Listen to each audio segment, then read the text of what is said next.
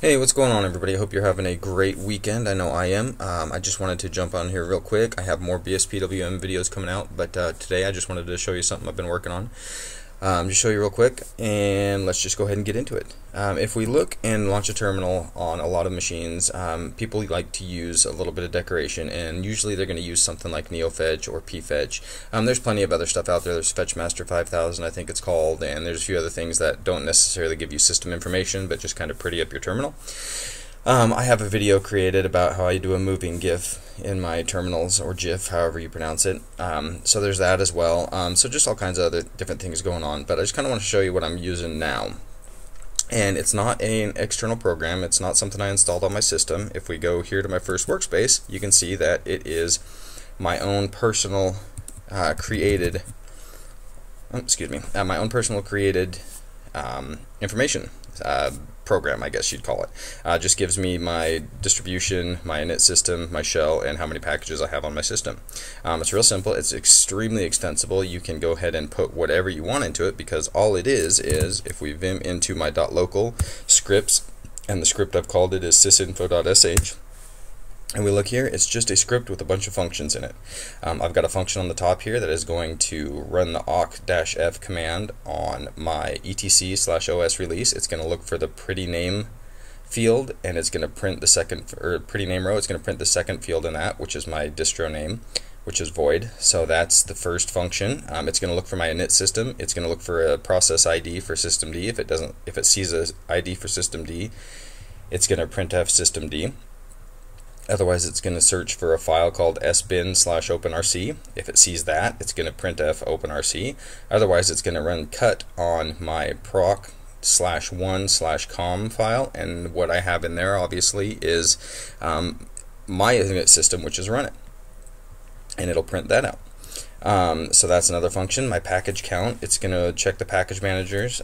If it's scroll down here, if it's xbps, then it's going to run xbps-query and run a list all the packages installed, and it's going to pipe it into word count and then count the lines with the L flag.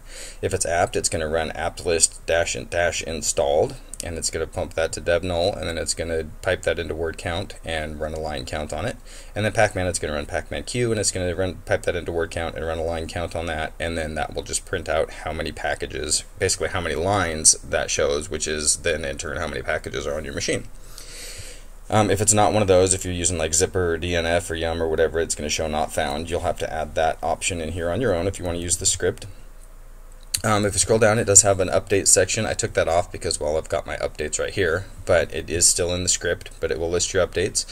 So it'll run through and obviously check for xbps install, and I started writing this, and I realized I really don't need it. So the apt one is incorrect. It's just going to list all the packages, and the pacman is just going to say nope. So if you want to use this, if you have a Debian or a Arch-based system, you can change those to run whatever it is you run to check how many updates you need. And then it's going to run my shell version. I'm on ZSH, so I just put ZSH -- version, and I piped it into awk, and then I printed field 1 and field 2, which is ZSH.5.8. And so then I have down here, I have this little section that is going to print f, and it's going to print distro right here. So if we open another terminal here, and let's clear the screen, and actually no, we don't need to clear the screen. Let's open another terminal, and let's zoom in.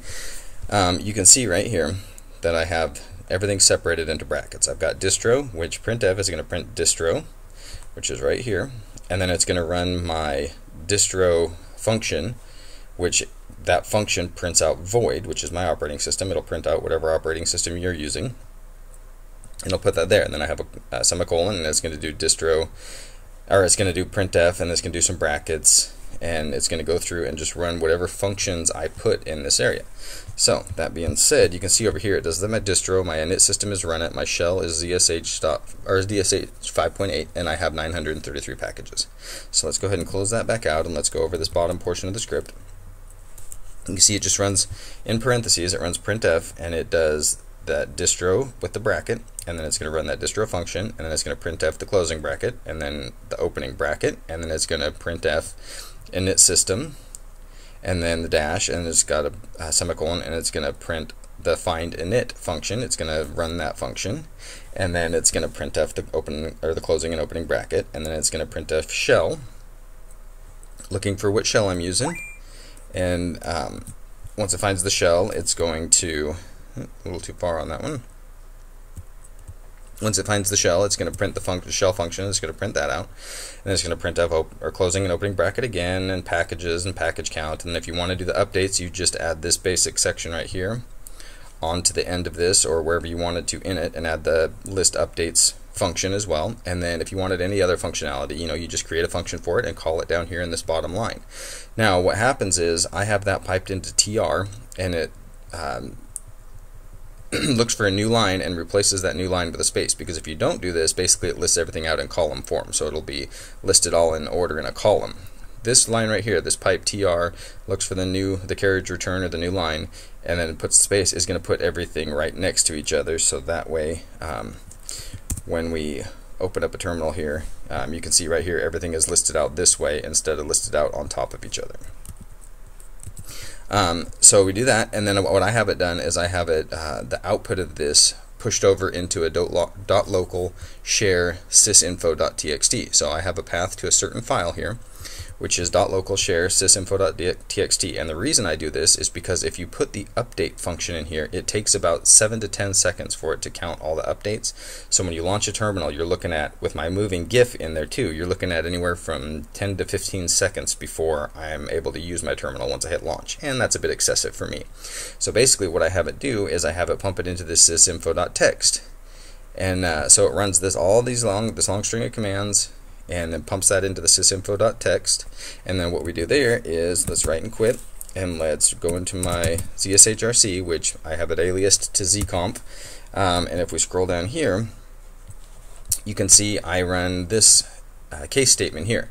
So this function only runs in my Kitty terminal because this is the only one I have my moving GIF in, so it's going to run the logo command, which is a script I've covered before, and if the terminal that I launch is Kitty, then it's going to run kitty plus kitten icat, and that's going to give me my moving GIF, and then right below that it's going to print F, and it's going to have a little decoration, and it's going to print the XDG session desktop. So no matter what I'm in, if we actually go over here, and you can see right here it says, let's zoom in, you can see it says Herbstluft sysinfo. Well, if we go right here, if I was in BSPWM, it would say BSPWM sysinfo. If I was in DWM, it would say DWM sysinfo, xmonad sysinfo. Whatever XDG session I am in, whatever window manager I'm using, will print out here, and it'll say sysinfo. Then what I have that do is I pipe that into TR, because let's just do this the efficient way.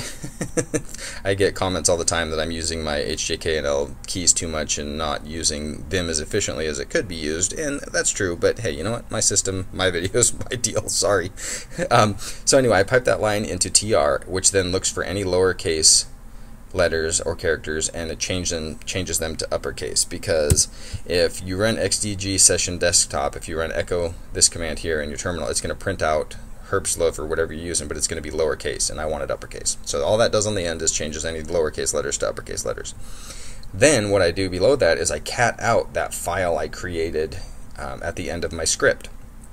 I cat that out, and then these two here are carriage returns, so it gives me 2 new lines, and then I print F the bottom decoration for it, and that's it. And once that's done, basically I get a nice random moving GIF in my terminal here, and then I get my system information I want underneath it, and again, it's extensible. I can put whatever function I want to list whatever I want in it, and that goes underneath it, and this way I don't have to have any extra programs installed on my system. I do have Neofetch and pfetch installed just because I had those on before I created the script, but I don't need to install any extra systems or any extra programs to run this and actually have the same information that I'm getting in Neofetch and pfetch, and then some. I can have more information. I can have it just echo out some random text. I can have whatever I want put in this if I just create a function for it and then call it in the bottom of that script. So it's really cool, it's really useful, and I really hope that you guys like it and can maybe get some use out of it. So that being said, I hope you guys enjoy the rest of your weekend. Have a great day. God bless.